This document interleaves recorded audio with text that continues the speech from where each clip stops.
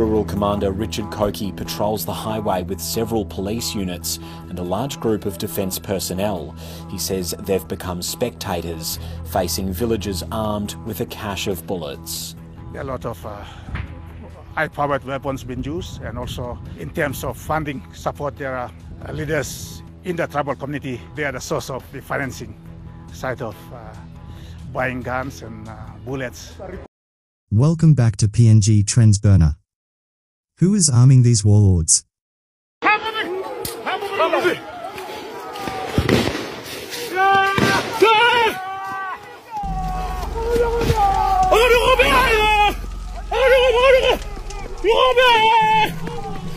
Today, we will examine a pressing issue that affects the safety and security of Papua New Guinea, the escalating armed conflicts in our Upper Highlands provinces.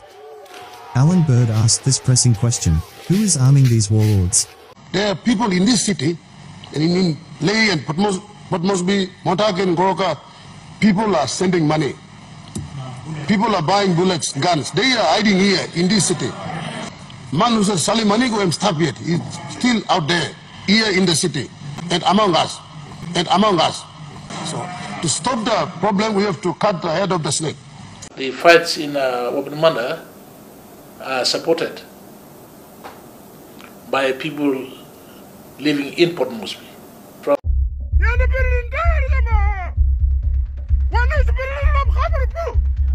These are the images that have been coming out of ENGA province. The highlands are on fire in a wave of tribal fighting. Many videos are too confronting to show. Months later, and a large district in the province is still a battleground. Homes, schools and markets have all been destroyed, and many people have been killed. Young teenagers are dying. Young men are dying. Very, very sad. All these are high-powered guns here, not compared to the lethal guns that the police and defense have.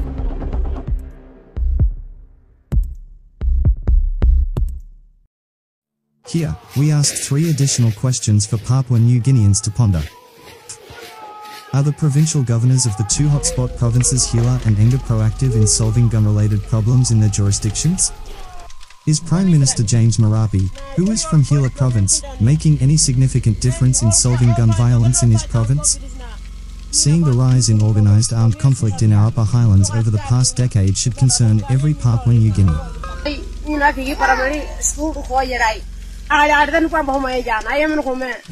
Ordinary villagers, with little to no income, are somehow able to afford high-powered firearms in a country where guns have been banned for 30 years.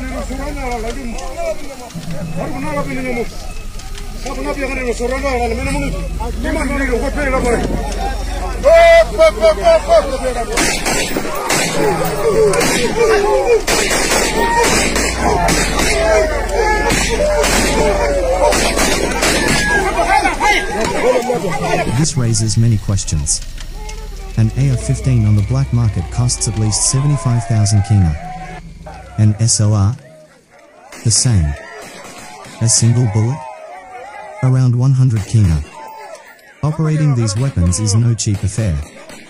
So, how are these poor villagers affording them? Our Upper Highlands provinces have budgets in excess of 600 million kina a year, with additional funds from PIP and national government contracts.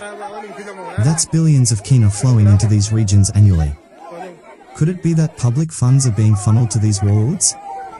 Are government contracts the hidden channels funding them? Where are these weapons coming from?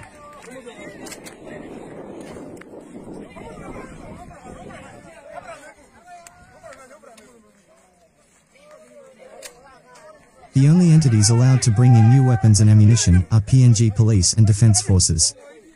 Can they account for every weapon and round of ammunition? Is there transparency in this process? When these warlords amass enough weapons, will they confine their operations to their provinces, or will they extend their reach? This build-up of military weapons is a growing national threat.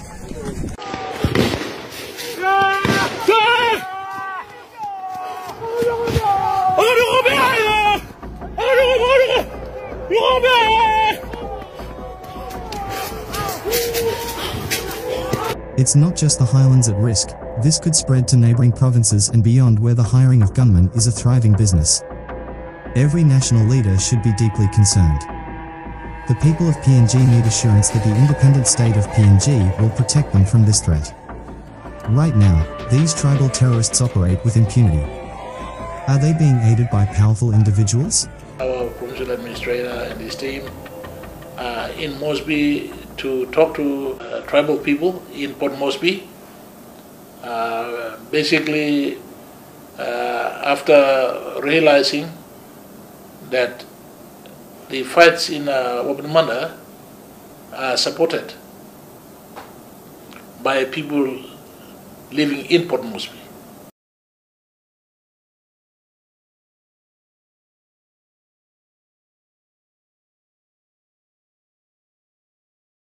So in ENGA and the Upper Islands, trouble fight is, it's not new to us. Trouble fight was there, it's part of our culture, but in this time and era, trouble fight has evolved over time.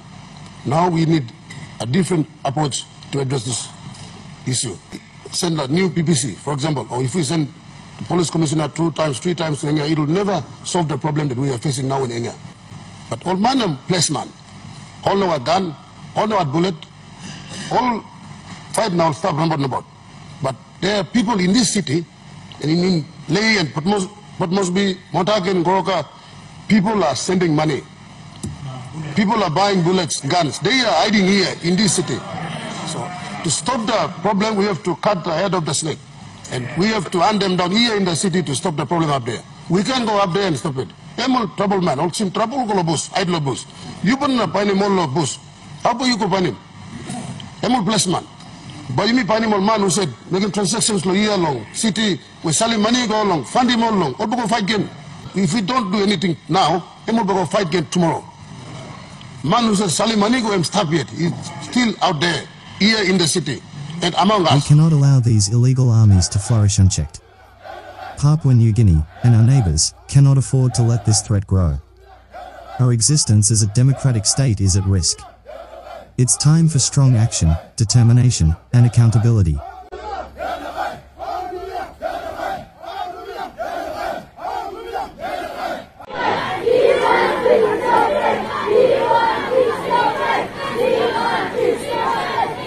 Join us in demanding answers and ensuring a safer future for our nation. Leave your thoughts in the comments below. Tell our viewers what you think about the escalating gun violence in HELA, ENGA and Southern Highlands provinces. Are the local PMs doing enough? Are the provincial governors proactive in solving this problem? Is the Prime Minister, who is from HELA province, making any significant difference in solving gun violence? Thanks for being a central part of PNG Trends Burner. Don't forget to subscribe and share this video.